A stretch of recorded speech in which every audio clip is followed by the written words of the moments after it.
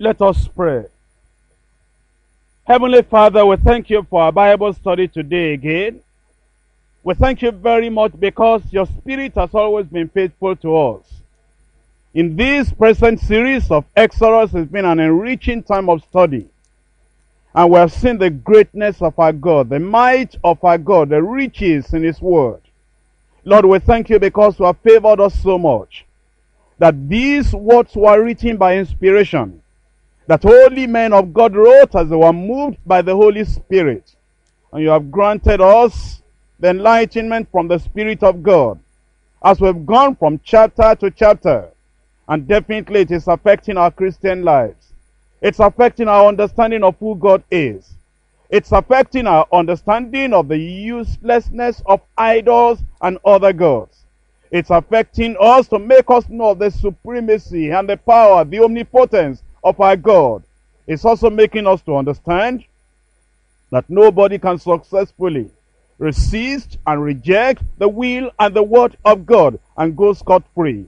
Lord, we thank you because you have given us a humble heart, a tender heart, a believing heart, wanting to follow after you, wanting to bend the knee and bow before you, that our God is a mighty God in heaven. We also thank you, Lord, because of the wisdom that you have preserved for us in your word. We know that this word, as we study and as we believe, as we pray, will make us wise unto salvation and make us wise unto clinging to our God. Father, we just pray that as we come to study today, this solemn and serious chapter, that you will speak to our hearts once again in Jesus' name. We pray, O Lord, that every kind of lightness and frivolity will be taken away from our attitude in Jesus' name. Help us, Lord, as we come before you, to see you in your greatness, in your majesty, and in your power, so that we will receive not just enlightenment alone, but to receive grace and strength from the Lord, that all through our lives will bow the knee to say that our Lord is God indeed. Be with us, O Lord, as we study today, and help us that we may behold wondrous things out of thy word. In Jesus' wonderful and mighty name, we pray. We bless the name of the Lord once again for bringing us to the Bible study today. I'm so grateful to God that He has implanted something within you, that you always desire to want to study the Word of God.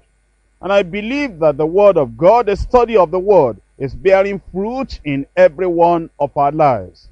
I plead with you that you will open your heart to the Word of God once again today, as we come to this serious and solemn chapter in the book of Exodus. Today we're looking at Exodus chapter 8. You see the title on your outline. It is a demonstration of God's power in judgment. What you need to understand, there are various areas and various ways and for various reasons that God may exercise His power. There are times in mercy He exercises His power.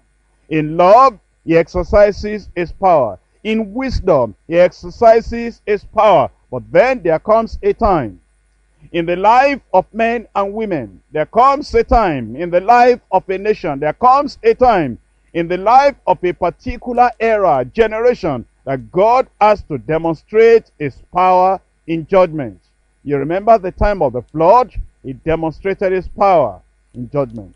You remember the time of Sodom and Gomorrah? He demonstrated His power in judgment. You will remember all through the history of the children of Israel later, when they had to be taken into captivity, He demonstrated His power in judgment. You remember Nebuchadnezzar, you remember Belshazzar, you remember Herod, and you remember quite a host of other people where God had to demonstrate His power, but in judgment. We thank God that in our own case, because we are the people of God, God has been demonstrating His power in love, in mercy, because the greatest manifestation of His power in our lives is that He saved us. It's just like we learned yesterday in Romans chapter 1. I'm not ashamed of the gospel of Jesus, of Christ, because it is the power of God unto salvation to everyone that believeth, to the Jew first and also to the Greeks. For therein is the righteousness of God revealed from faith to faith. As it is written, the just shall live by faith. You see, because we have believed on the Lord Jesus Christ, the demonstration of his power has been in mercy, in forgiveness, in the grace of God, and also in salvation and transformation. Here we are today, looking at this serious chapter in Exodus. Exodus chapter 8. We're looking at it from verse 1. But before then, can I give you an overview of all these plagues? You see, sometimes when you study the plagues, the judgments in isolation, it may be all right that you take them one by one and you study, because then you are able to see the details in every plague. But sometimes it's good to bring everything together and see the design of God, and see the beauty, and see the order. I'll be talking about the order next week more than I will talk about it today. But when you see everything arranged, you see the order, you see everything that God is doing, you will just bow in submission and wonder that our God is not only great, is not only mighty, is also wise, is mighty. Look at this. The Egyptians had been oppressed. The Egyptians had oppressed Israel for more than 80 years. God had sent his servants to Pharaoh to release his people. But Pharaoh had rebelled against God, and he had increased the hardship of the people. God had promised to deliver the children of Israel with a strong and a mighty hand. Pharaoh rejected God's word and God's authority, so he invited God's judgment upon himself and upon Egypt. As we look at the succession of terrible judgments that descended upon Pharaoh and Egypt, you will see that they were 10 in number. Number 1, River Nile was turned into blood. Number 2, the frogs covered the land of Egypt and entered the homes of all the Egyptians. Number 3, lice, little insects came upon men and upon animals. Number 4, swarms of flies in their multitudes, like they had never seen, invaded the homes of the Egyptians and covered the ground. Number 5, a grievous disease called murrain smote the cattle. Number 6, boils and sores, blains, all were sent on men and also upon beasts. Number 7, thunder and hail and fire destroyed the plants and the trees. Number 8, there were locusts, thousands, in fact millions of them, that covered the land of Egypt and consumed all their vegetation. Number 9, there was thick darkness that overspread the land for 3 days. And then number 10, the firstborn of man and beast died. Now, as I told you, next week I'll be talking about the order. And I'll be talking about some very interesting and very breathtaking things we'll see in this place. But today, let me just tell you what the psalmist has said concerning these plagues. He said, God cast upon them the fierceness of his anger and his wrath and his indignation and trouble by sending evil angels among them. He made a way to his anger, and he spared not their soul from death, but he gave their life over unto the pestilence, and he smote all their firstborn in Egypt, the chief of their strength. There is much to learn from the record of these judgments. Think about this. God fought against Egypt in 5 ways, or by 5 means. Number 1, by the elements: water, earth, air, fire. Number 2, he fought against them by different animals: frogs, lice, flies, locusts. Number 3, he fought against them by men, chosen men, Moses and Aaron. Number 4, he fought against them, according to the psalmist in Psalm 78 verse 49, by the angels. And then even number 5, by the sun, by the moon, by the stars, in withdrawing their light. Can you see what God has done? It shows us that everything under the sun is in the hand of God, is under the control of God. Can you think of God fighting against someone by his chosen men, by selected angels, by elements of the world, of the earth, by different animals, and by everything you can think about? There's another dimension we need to look at in the plagues that came upon the land of Egypt. They were plagues that affected all their five senses. If you know the five senses of man: number one, hearing; number two, seeing; number three, smelling; number four, tasting; number five, touching or feeling. Look at them one by one. In their seeing, because they lost all their sight when the plague of darkness took away their light for 3 days, it affected their seeing. Number two, in their hearing, as dread and terror seized upon them with deafening sound of those frightful thunders in the plague of the hail. Number three, in their smelling, can you imagine the stench of dead frogs all over the land when all those frogs died in the land? We're going to read about it today. Number four, in their tasting, you can't imagine how it was when they were denied of good drinking water, of luscious fruit, and their daily fish diet. And number five, in their touching or feeling, when there were so many boils all over them and sores all over their body, which spoiled all their beauty, wherein they greatly prided themselves. What are we saying? What we're saying is this: that when the great day of God's wrath comes, who shall be able to stand? And in Psalm 76 verse 7, the psalmist says, "Thou, even thou, art to be feared, and who may stand in thy sight when once thou art angry?" That's why the psalmist also tells us, kiss the Son, believe the Son, embrace the Son, do homage unto the Son, lest he get angry and ye perish in the way. Then we're told in the New Testament, it is a fearful thing to fall into the hands of the living God. And so may we tell Pharaoh, Pharaoh, isn't it a fearful thing? So may we tell all those magicians, isn't it a fearful thing? So may we tell all the servants of Pharaoh and all the land of Egypt, isn't it a fearful thing to fall into the hands of the living God? It is that fearful thing we're reading about today. The plagues, the judgments, the chastisement that came upon the people of Egypt. And yet I want you to realize, in fact, I'm going to do something for you here. Look at chapter 8, and I'm going to read verses 22 and 23 before I go back to verse 1.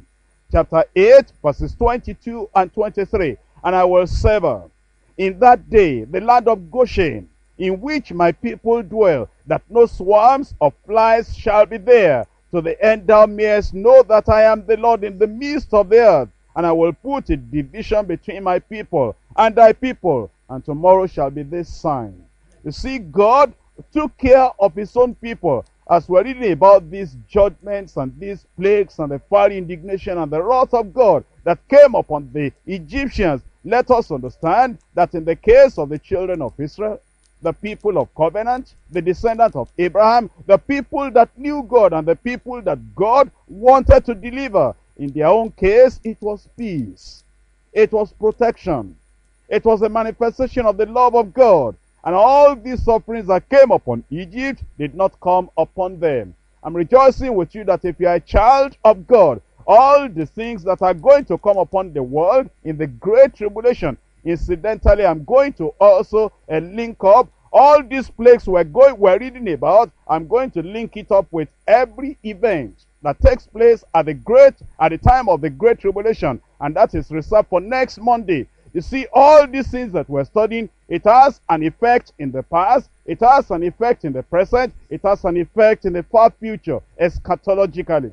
And so you will see that the lot of the children of Israel is that God preserved them.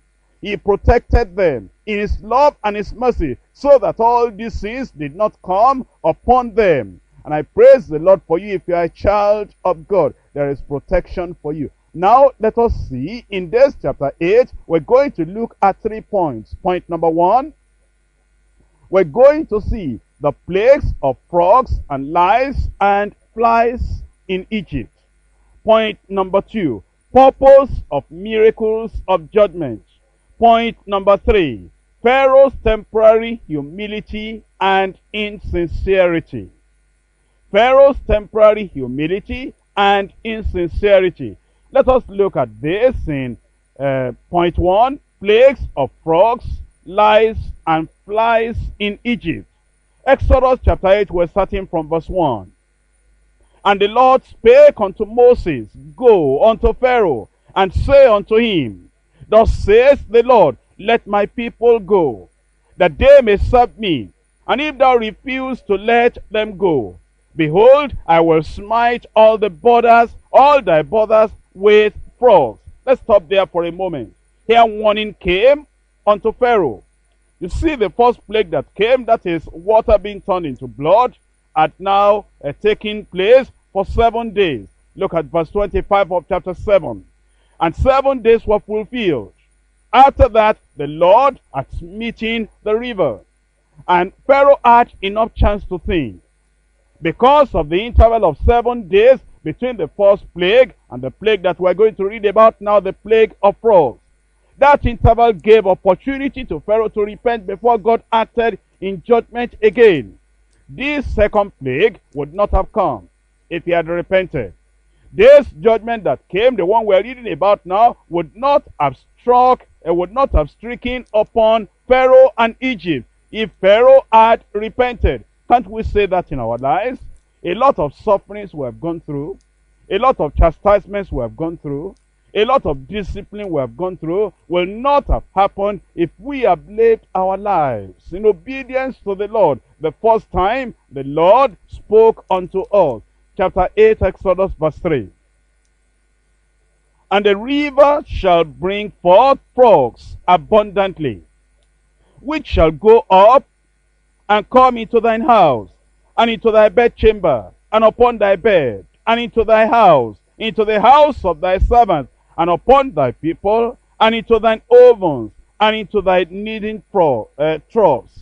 And the frog shall come up both on thee, and upon thy people, and upon all thy servants.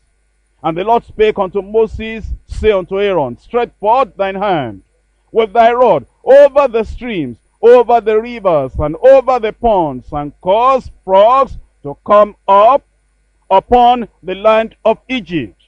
And Aaron stretched out his hand over the waters of Egypt, and the frogs came up and covered the land of Egypt.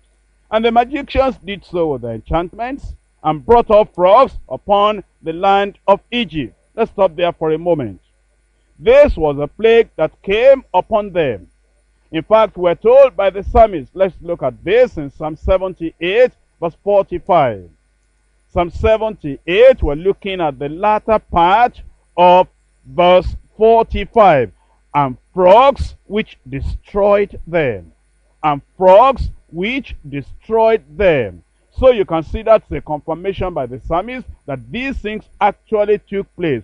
Frogs came all over the land.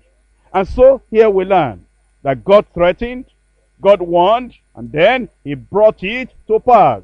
Well, God is not a man that he should lie.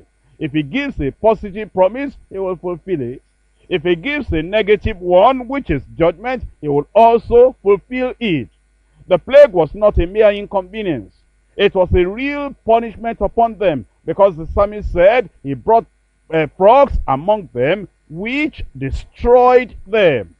You see, men of position, men of wealth, and men of authority, social status, they provoke and invite the judgment of God by rejecting the truth of God and by slighting the servants of God.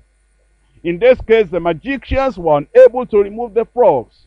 Neither could they erect any barrier against their encroachment. All they could do was to bring more frogs. It's just like we have said before. They cannot remove our pain. They cannot remove our problems. They cannot remove our suffering. All they can do is to increase and multiply them.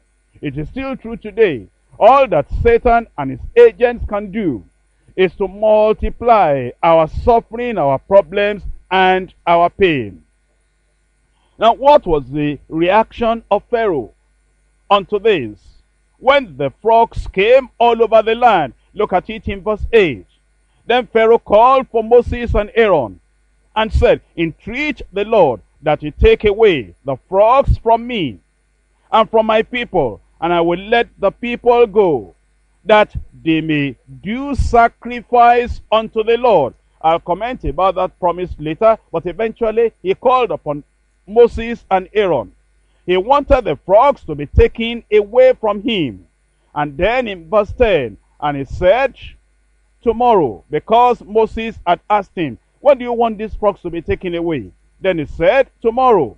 And then it says, be it according to thy word, that thou mayest know that it is that the Lord, that there is none like unto the Lord our God. Then in verse 11, and the frogs shall depart from thee, and from thy house, and from thy servants, and from thy people, that they may remain, that they shall remain in the river only. And Moses and Aaron went out from Pharaoh, and Moses cried unto the Lord because of the frogs which he had brought against Pharaoh. And the Lord did according to the word of Moses. And the frogs died out of the houses, out of the villages, and out of the fields. And they gathered them together upon hills, and the land stank. Let's notice something here. Eventually, when Pharaoh said, please entreat the Lord for me, please pray for me, so that the frogs will leave the land of Egypt, then Moses and Aaron prayed. And actually, God did perform a miracle. I want you to realize the kind of miracle here. God could have just issued a word of power, a word of command, a word of authority, and the frogs could have gone back into the rivers like they came. And God could have cleared all that by his own supernatural power, but God did not. You see, God has various ways of answering prayer in the way that will suit his own purpose. How did he answer the prayer of Moses and of Aaron? He made all the frogs to die. And as those frogs died, the frogs were stinking. And then these Egyptians had to carry them and put them upon heaps and heaps and heaps. Why did God do that? Why didn't he just remove those things and tell them to go back to the rivers, which he could do? So that as they were gathering up all these dead frogs, they'll be thinking, if we had obeyed God. They'll be thinking, look at the power of God. Because if the thing had just gone away like that, in a few minutes, they wouldn't have had all that time to think. But as you see, in every village, in every town, in every city, and all the places, just in the front of every house, they were carrying all these frogs in heaps of multitudes of them. It was a reminder that they had been rebelling against God, and this is what brought all this unto them. Eventually all the frogs were cleared. But look at verse 15. And when Pharaoh saw that there was respite, he hardened his heart, and hearkened not unto them, as the Lord had said. Before we point accusing finger against Pharaoh, let us see this, that many times at the time of sickness, we make vows and consecration. When the sickness is gone, do we obey the Lord? Do we carry out the fulfillment of those vows and consecrations immediately? At the time of any kind of suffering, at the time of poverty, we will make consecrations to God, make our vows unto the Lord. After the Lord has answered our prayers, and the suffering has gone down, and then we are now relieved, do we follow through and do we obey the Lord at the time of discipline, when we've done something wrong? And the Lord chastises us and disciplines us. How we walk humbly, how we walk gently, how we look very sober, how we even appear to be prayerful. And we promise the Lord, oh Lord, if I get out of this, I'll be obedient to you all the time. But when the chastisement and the suffering and the discipline has been lifted, have we not sometimes acted like Pharaoh? Let us be very careful that there will be not in us the kind of hardened heart of Pharaoh. Now, when Pharaoh hardened his heart, and he will not listen to the voice of that plague, and he will not totally yield, and he will not fulfill his promise as he has said, what followed? Well, like you imagine, another plague followed. Look at it from verse 16 of Exodus chapter 8. And the Lord said unto Moses, say unto Aaron, stretch out thy rod, and smite the dust of the land, that it may become lice throughout all the land of Egypt. And they did so, for Aaron stretched out his hand with his rod, and smote the dust of the earth, and became lice in man and in beast. All the dust of the land became lice throughout all the land of Egypt. And the magicians did so with their enchantments to bring forth lies. But they could not. So there were lies upon man and upon beast. Then the magician said unto Pharaoh, This is the finger of God. And Pharaoh's heart was hardened, and he hearkened not unto them, as the Lord had said. You see, this second plague came upon them. We're told that it came without a moment's warning, without advance notice unto Pharaoh. It came as a sudden judgment upon the truth-breaking Pharaoh and upon his people, because he had broken the promise he gave unto the Lord. A warning for us. A warning for us. If we break our promises with God, if we refuse to do the things we have told the Lord we will do, we said we will worship him, we said we will serve him, we said our whole life will be lived to the glory of God. If we don't, if we consciously, deliberately rebel against what we have even promised the Lord we're going to do, do you think that judgment can come? Do you know that judgment can come and come suddenly without advance notice? How many things has God spoken to you about? How many times have you prayed and said, oh Lord, if you will deliver me and rescue me from this situation, oh Lord, I know what you are talking about. I know what you require from me. I know the demands of your word upon my life. Oh Lord, I will definitely obey you. I want to encourage you. It is wonderful and it is good, full of blessing, when we obey the word of the Lord. Well, as soon as Pharaoh saw that plague had been taken away, then he hardened his heart. But then at this time now, another plague came. The dust of the ground suddenly became lice, little insects that covered their body, from the head to different parts of their body. You know how irritating it is, how troublesome it is when some women have lice, these little insects in the head. And you know how terrible it can be when some men have that type of insect in the head. And you see, at this time, it was not only in the head, it was all over. And it was in their dogs, it was in their cattle, it was on the beast, it was on man, it was on beast as well. Very, very inconveniencing. Not only that, the magicians tried to do it and they could not. The Lord restrained them that they could not. He did not permit them to go on in their folly of trying to duplicate all these miracles of judgment. And the magicians had to confess, this is the finger of God. It proved to the Egyptian and also to all men of all ages the supremacy of the God of heaven. Observe the resources of God. He could use the dust and torment men if he wanted to. The least thing in his hand can become an instrument of torment, an instrument of judgment, an instrument of fraud. Also, God's finger, or the least of his power, can make the devil and his agents to fail. How foolish it is for any of us to resist the will of the Almighty God.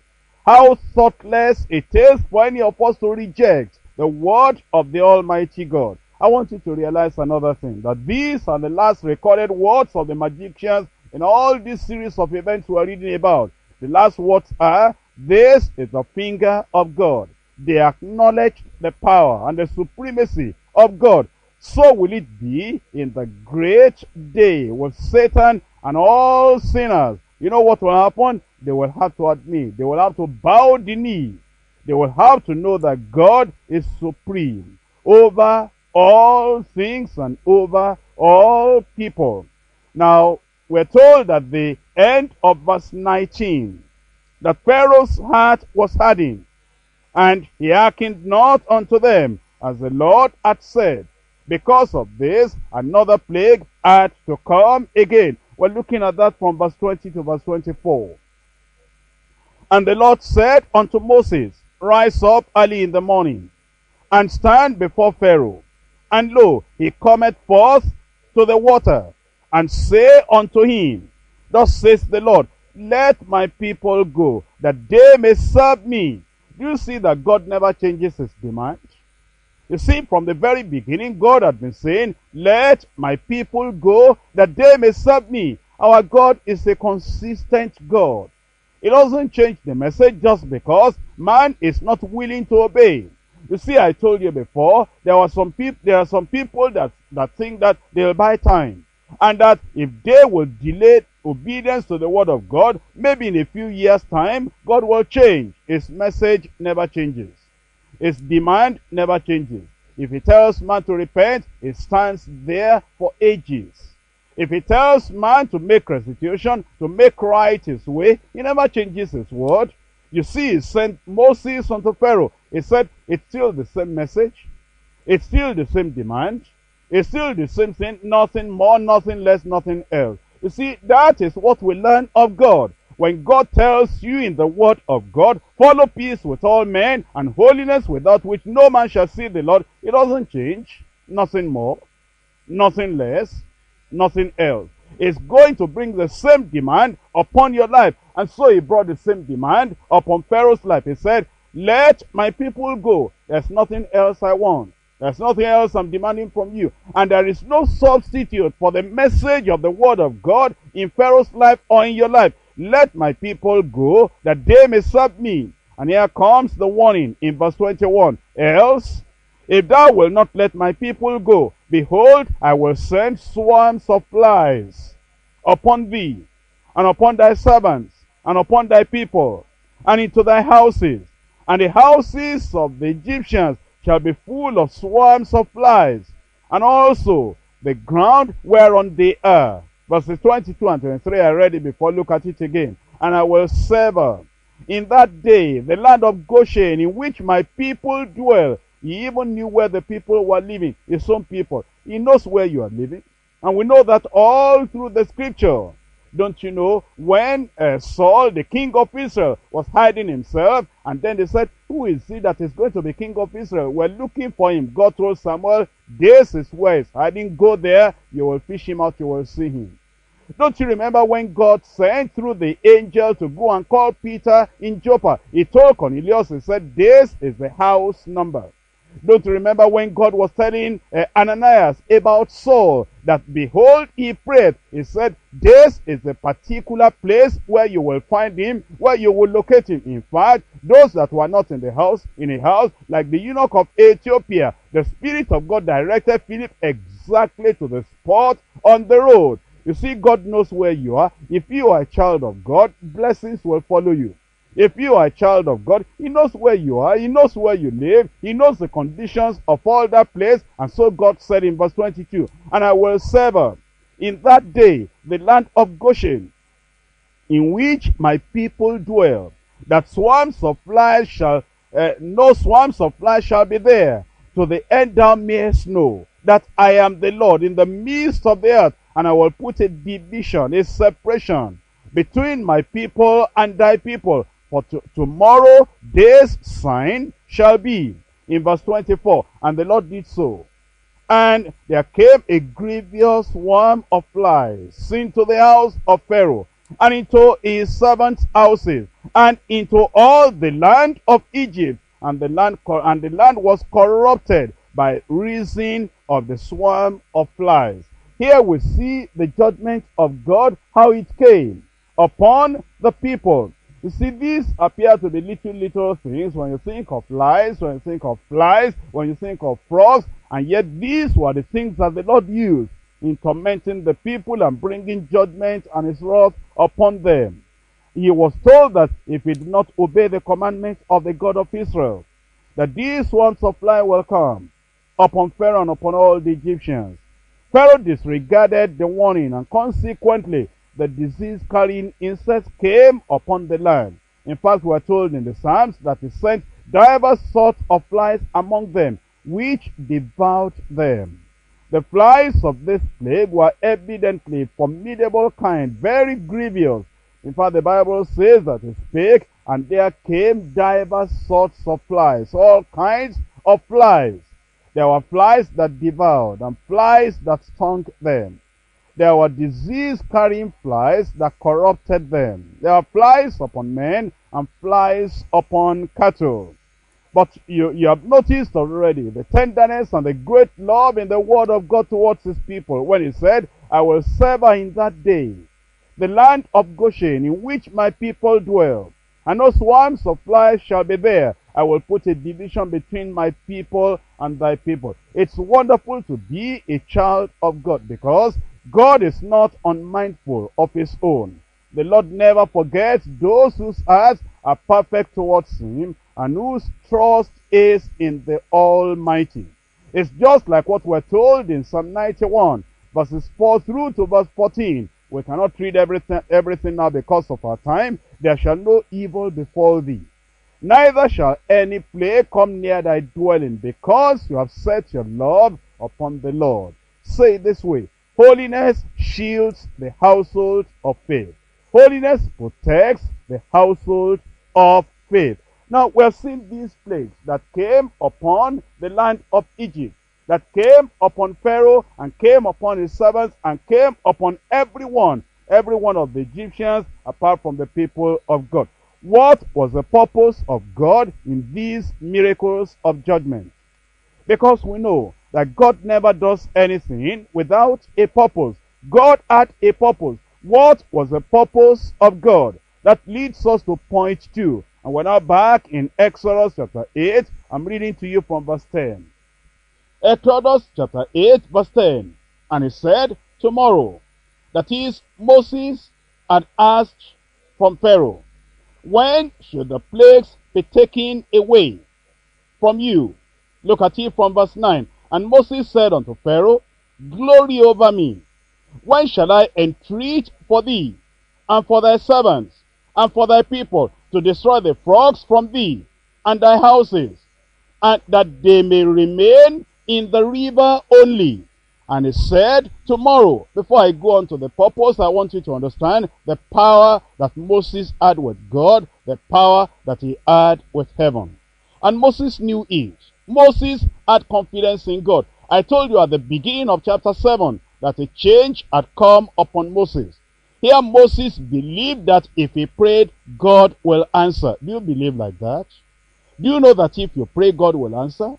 And Moses confidently, and I want you to imagine this, that frogs filled not only one house, not only one avenue, not only one street, not only one community, one local government. It filled all the land of Egypt.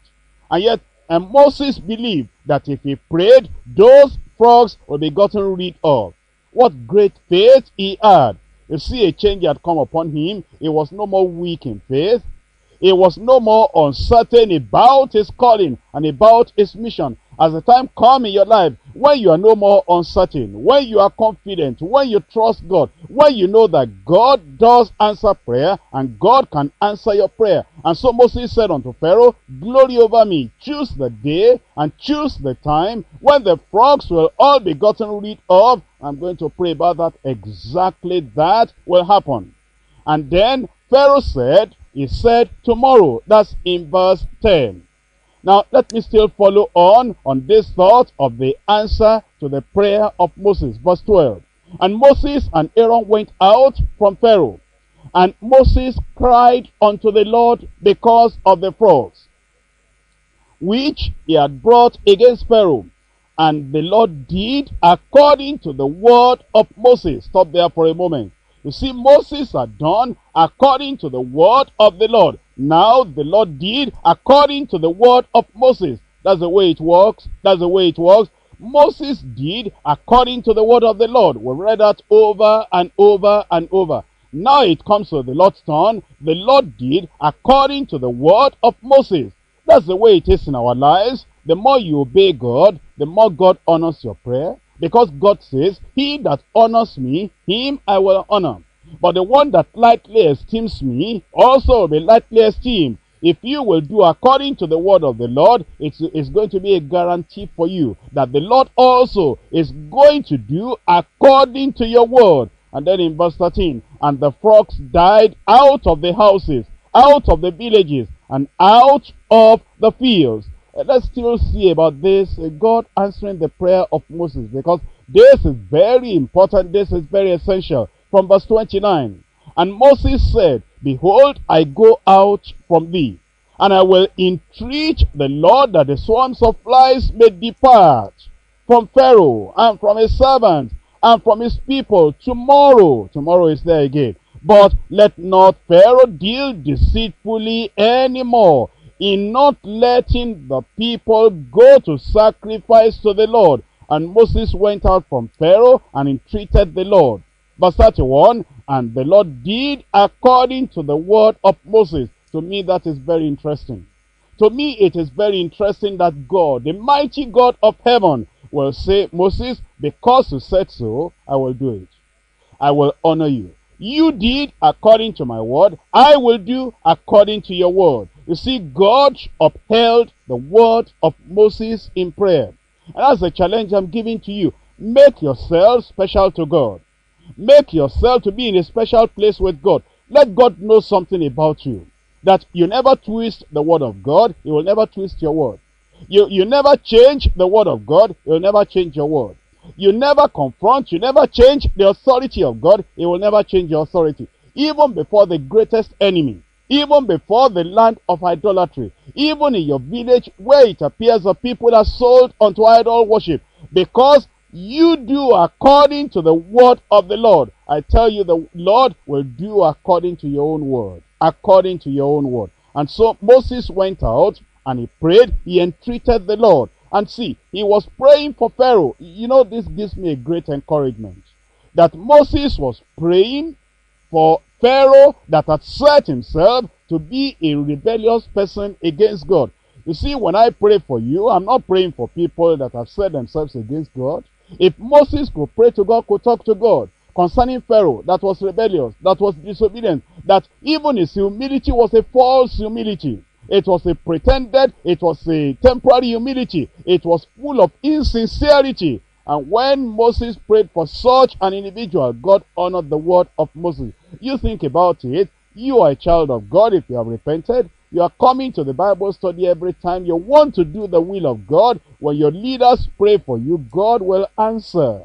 When Moses prayed for Pharaoh, even Pharaoh, think about it.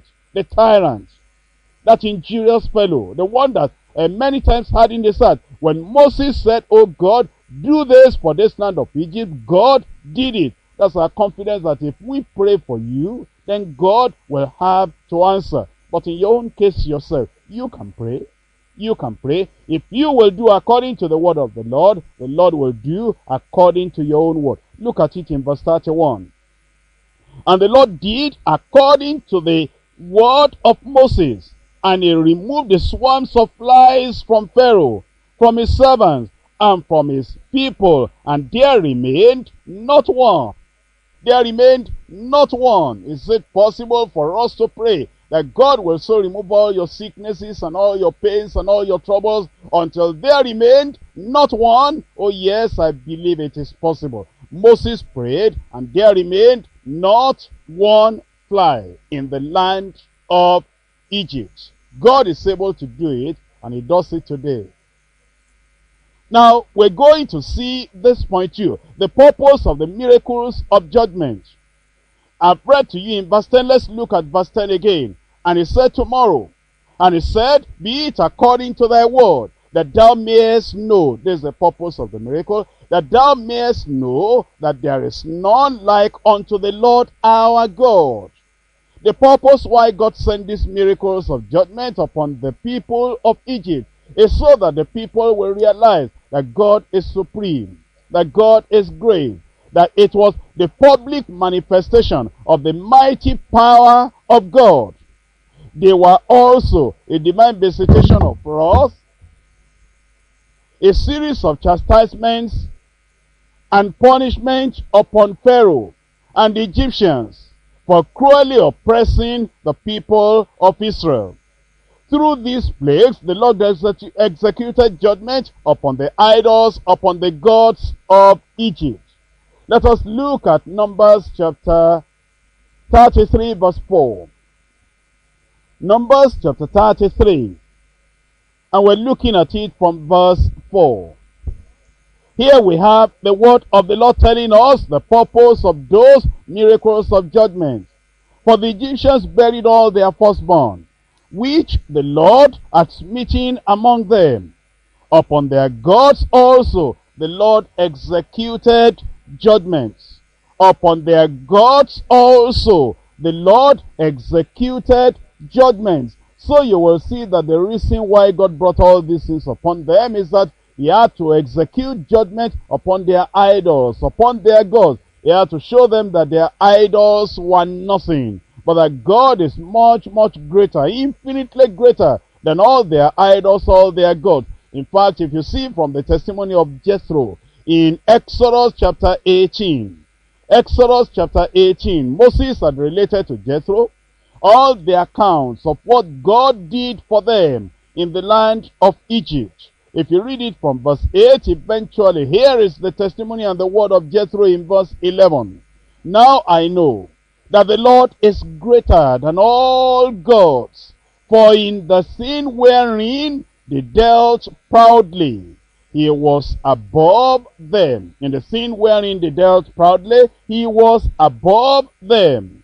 Not only that, we see another reason why God brought all these judgments upon the land of Egypt.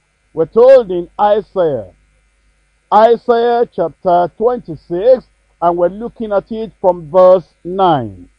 Open your Bible. Isaiah chapter 26, we're looking at it from verse 9.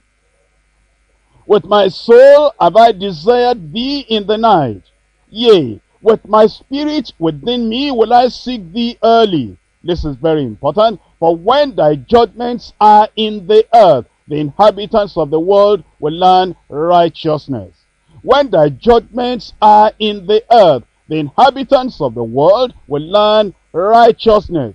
Oh, you say, did that happen to the Egyptians? Well, let's look at this, at these two verses in Exodus chapter 10. Exodus chapter 10, from verse 16 and verse 17. Then Pharaoh called for Moses and Aaron in haste, and he said, I have sinned against the Lord your God and against you. Can you believe that? Here is the fulfillment of what I've just read to you in Isaiah 26 verse 9, the latter part. When thy judgments are in the earth, the inhabitants of the world will learn righteousness. Here Pharaoh confessed, I have sinned against the Lord your God and against you. Now therefore, verse 17 of Exodus chapter 10, now therefore forgive, I pray thee, my sin only this once, and entreat the Lord your God that he may take away from me this death only. And so you will see that God had a purpose in bringing all those plagues upon the land of Egypt. We need to think about this other thing. You see, the children of Israel have been themselves about 400 years in the land of Egypt, the land of idolatry, where the true God was entirely unknown. God therefore manifested himself so that Israel could recognize the existence, the power, the omnipotence, the supremacy of the true God in contradistinction to the impotency of the false gods of Egypt and of the world. That means then, these plagues were also designed to establish the faith of the children of Israel in the true God. These miracles reveal clearly that all the elements of nature, all the animals, indeed, all created things in the universe are under the control of our God. Let's now go to the last point, point 3, which is Pharaoh's temporary humility and insincerity.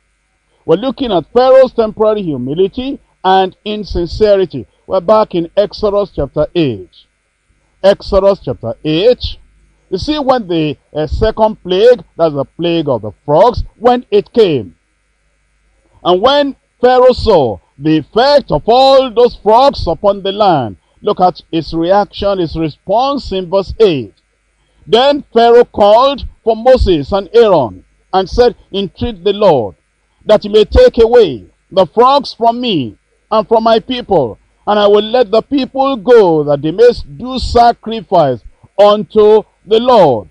If you look at that, you will think, oh, the man has yielded at last.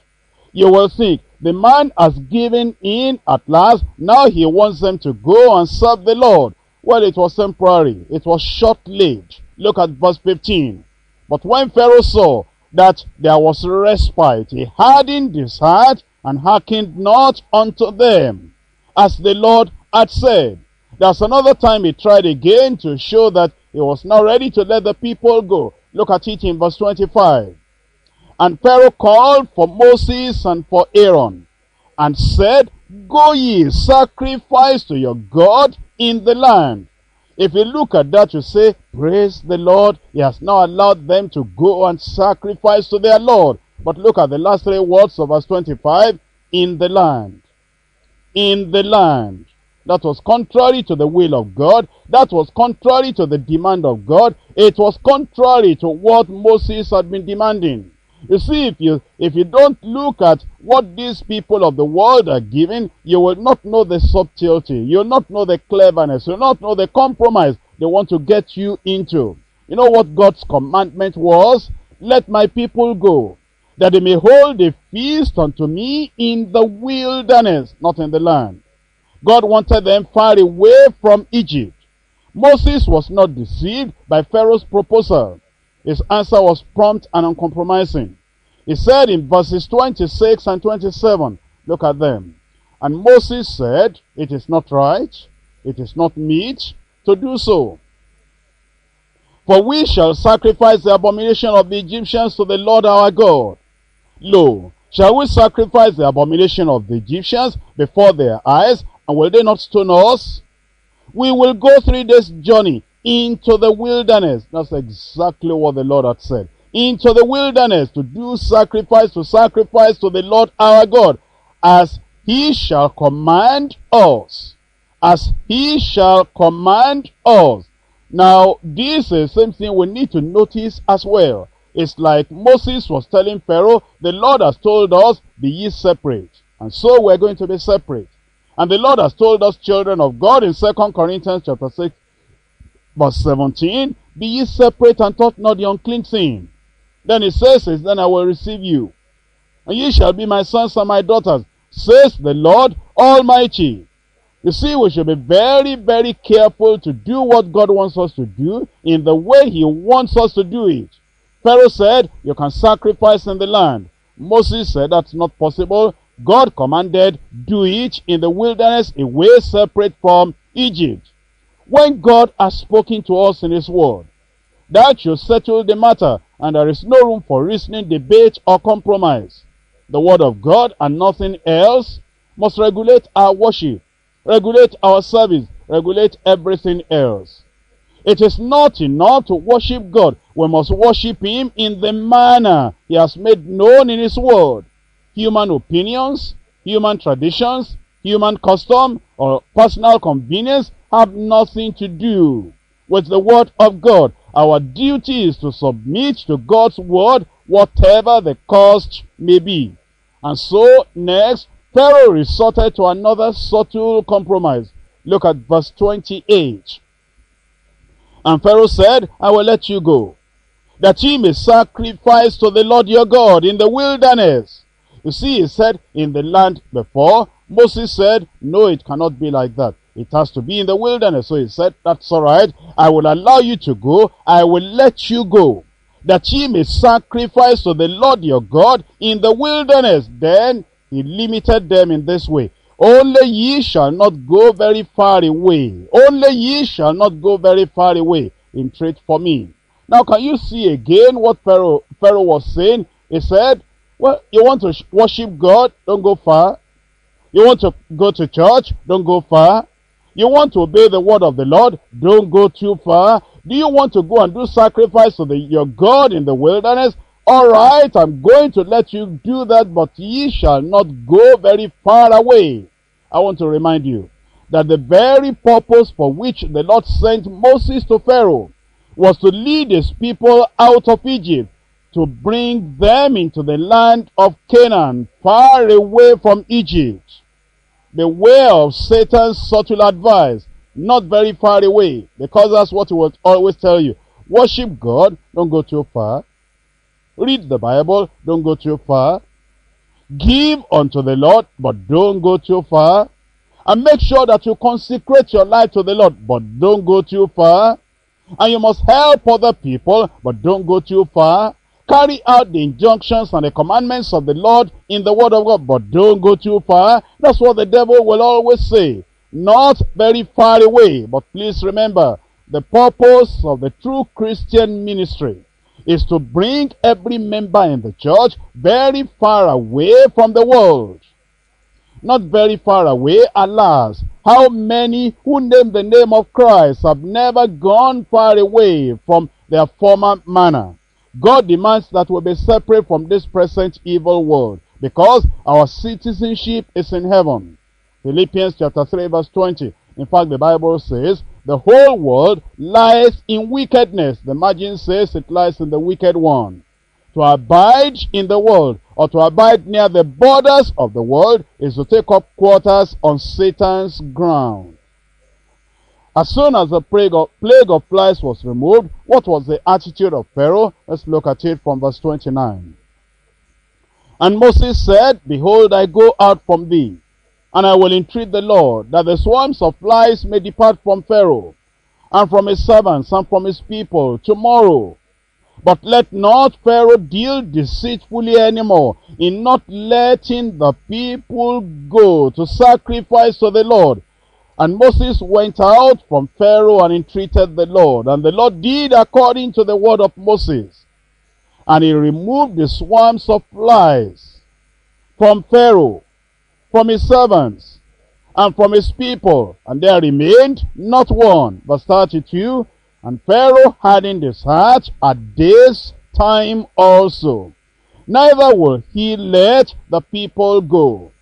You see, that's the attitude of many people. I told you that before, that when a better time comes, when the relief comes, when the healing comes, when prosperity comes, when answer to prayer comes, then they harden their hearts. Let us realize, now Pharaoh had been hardening his heart before. Some people would say, maybe God was hardening his heart. Look at this verse 32. And Pharaoh hardened his heart at this time also, which means he's been doing it before, he's done it again. Neither will he let the people go. As soon as the plague was removed, Pharaoh then went back again. He will not fulfill his vow, his promise that he had made. What did that bring? Well, when you come next week, you will see the supremacy of God, the power of God, the greatness of God. You will see that we cannot play with God as if we're just teasing little boys. This God is mighty. In fact, his unfaithfulness, that is, the unfaithfulness of Pharaoh, his obstinacy and hardness of heart, only brought heavier judgments upon him and upon his land. As I told you, what we have next week is something you cannot miss. I'm going to show you the order of the plagues, and it is in the message that follows after the one of next week. We're going to summarize everything, and we're going to look at the comparison of all these plagues with the great tribulation that will come upon the Christ-rejecting world when Christ will have taken all the church away at the time of the rapture. These are studies that a Christian should not be ignorant of. All these things that we're looking at is what you should go and tell all the other believers around you, all members of this church, and even other people that are not members of this church. This is a time when God is visiting us and is revealing the depth of his truth and the depth of his knowledge and the depth and the height of his power unto us. And you need to come along and bring other people along that we may come and rejoice in discovering the power, the greatness, the majesty, the supremacy of our God over all gods. When you study all these things, there remains nothing of fear in your heart. You know that the God you serve, the God you depend upon, is so mighty, there's nothing, there's no one that can confront his power. For today, let's rise up and talk to the Lord in prayer. Let's rise up and talk to the Lord in prayer. With all these things that we have learned, you've seen how the plagues came upon Pharaoh. You've seen that no tyrant could withstand God or resist God or reject God, the word of God, successfully. You have seen the purpose of the plagues. You've seen how God answered the prayer of Moses. Bring all these things that we have learned unto the Lord. Spend real time, quality time with the Lord in prayer before you go.